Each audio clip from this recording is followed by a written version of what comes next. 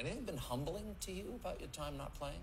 Yeah, since I've had two back surgeries since then, and I like to practice and compete all day. That's one of my things. I like to grind it out. But the thing is, I wasn't able to do that on the golf course.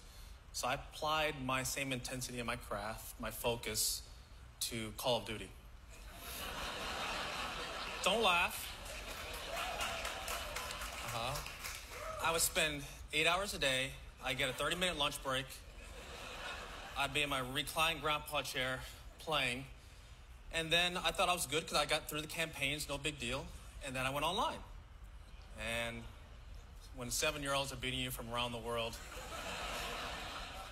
humbling. Time to stop.